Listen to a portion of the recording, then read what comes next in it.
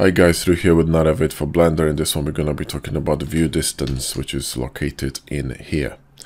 Okay, now probably when you open Blender it starts somewhere at 0.1 and this is the basic one.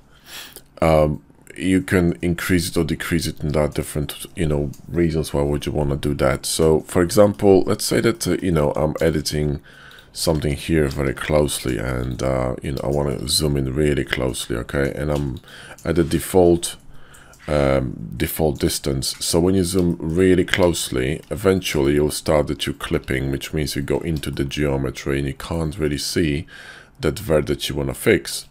So if you want to have a bit more view distance, you simply increase it to 0.01 and and so forth and so on. There is a problem though, that for example when you're working with decals, it's geometry as well, but with decals it's actually quite apparent. So let's go to decal machine and drop something. Really doesn't matter what it is, anything really.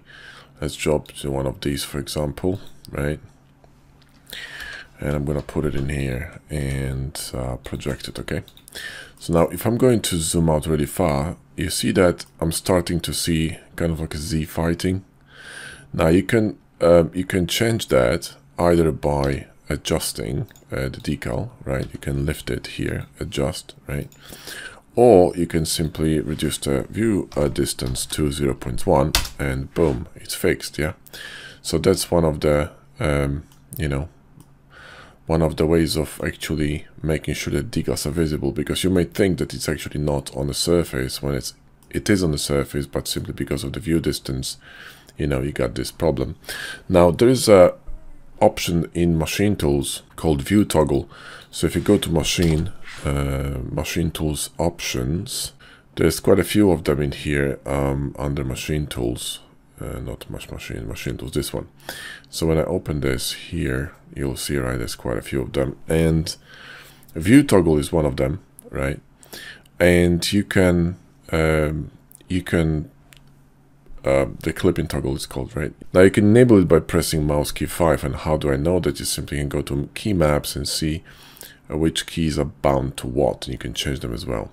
So if I press my mouse key 5, you can see that I'm entering this clipping toggle, and I can toggle through them.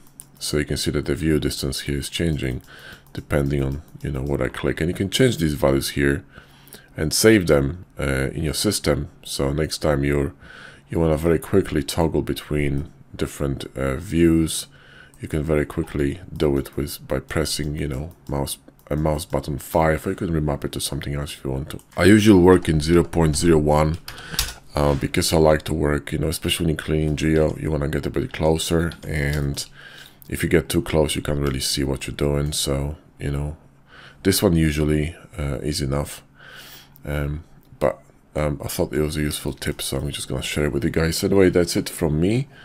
Hope you enjoyed the vid. Give us a like and sub if you did, and I catch you in the next one.